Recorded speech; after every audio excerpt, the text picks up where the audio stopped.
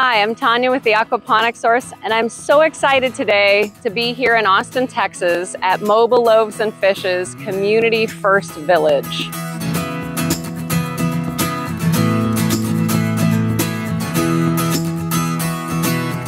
This project got started in 2021 with the idea that Genesis Gardens could provide local, community, nutritious food, and the aquaponic greenhouse was an extension of that particular project.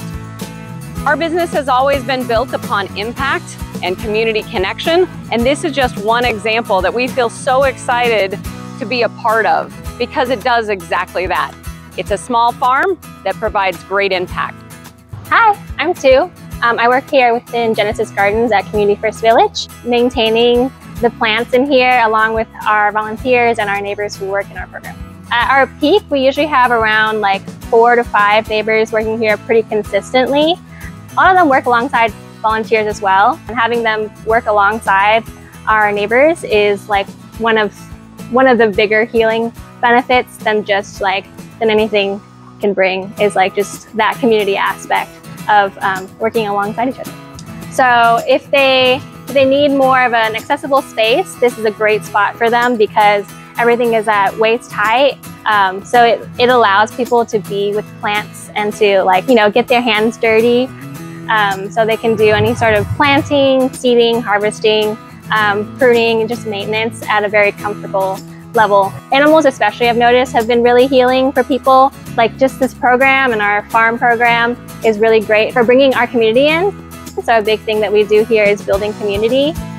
A lot of people who are out on the streets for a long time don't have the as much opportunity to have access to healthy, fresh produce. And we really wanted to change that kind of dynamic. So everything that we harvest here gets washed, packed, and bunched and just given out to our community so our neighbors can come in each Saturday and come get a share of produce. All of our produce is given away for free to our community. And yeah, it usually pretty much all goes out. I would say the lettuces definitely get picked up pretty quickly, and tomatoes too, so people love those two things a lot.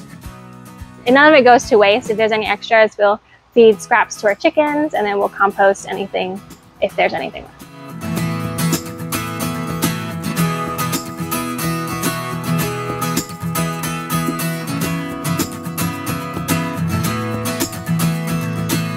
So I hope this project inspires you as much as it does our company to be a partner in a much more impactful, community-focused growing environment with an aquaponic greenhouse.